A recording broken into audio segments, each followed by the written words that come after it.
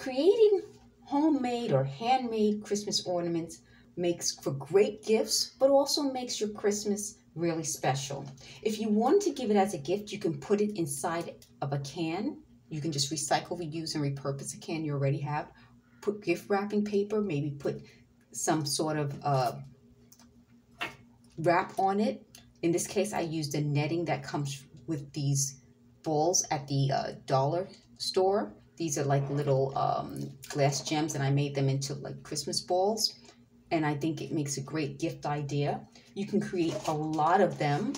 And of course, you're going to recycle, reuse, and repurpose everything that you have. So you can create them and make different colors and store them this way at the end of the season so that next year you can quickly find them. You'll know exactly where they are. But let me just show you how quick and easy these Christmas balls are to make. So I made some and I put ribbon and I left the back plain so that you can see. All you do is hot glue the ribbon to the gem, and you can mix and match your colors, and within seconds you just made an ornament, and it's a cute little gift idea. I doubled these on this package.